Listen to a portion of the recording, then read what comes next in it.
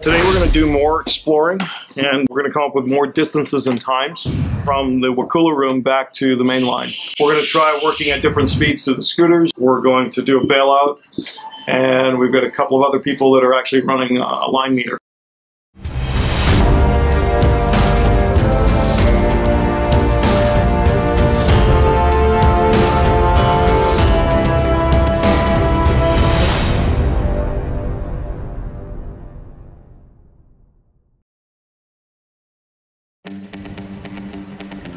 Every day we all meet up at the Tortuga, and we have a meeting defining who's doing what and how we're getting there.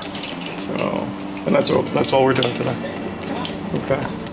Once we've had a meeting, we load up the trucks, we head down to the pit, and we get there and everybody falls into their job.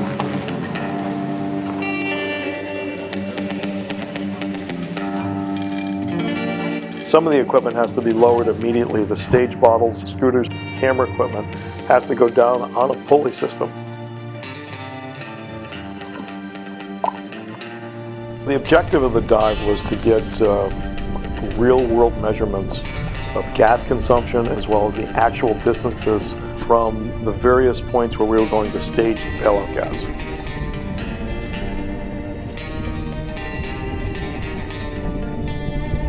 On this particular dive, we broke down into two teams.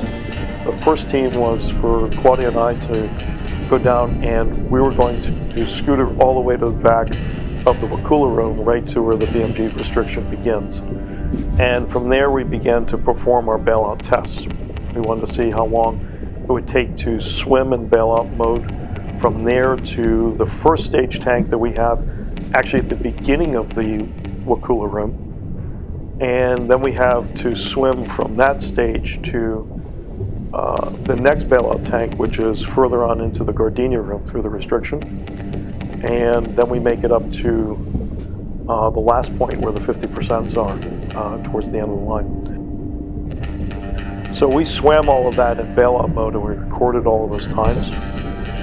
We then went back and we scootered all of those times in first, second, and third gear to see how long it took, and we recorded all those times as well. At the same time, we had Kim and Alex go in, and they went down through the Gardenia room into the Wakula room. And they have a measuring device that actually measures the distance of the line. So Alex and my job was to run a line meter across the main line to get accurate measurements. Doing it on a scooter wasn't as easy as I thought it would be. The reason that we do this is we had the distances in mind, we kind of knew what we were doing, but it didn't turn out exactly the way we thought it would. We learned that some of the distances that were previously mapped were not accurate. We now have a good map of everything from the far side of the Wakula room all the way into our deco chamber, into the cavern zone, and we know exactly how long it takes to get there, which is key. This gave us some real data on distances so we could plan future dives and future bailout. Dive went excellent. We had a run all the way to the end of the Wakula room and dropped off some stage bottles for additional dives tomorrow. And then we timed the distance from the Wakula room back out of the cave, so we have some distance and time for decompression bottles. During this dive, we went down to the 250-foot restriction, where Alex then attached a measuring system to measure the footage from that back out to the pinnacle. So we got a lot done today. We were actually able to learn a few things. We were able to find out valuable information on how long it's going to take to swim these various points. Are the bailout tanks positioned where they ought to be? Are they the right mixes?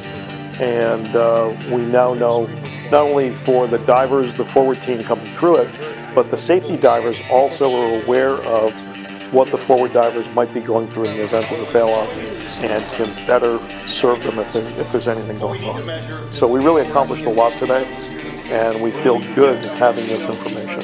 Here, right? We'll know how long 5 minutes is, and then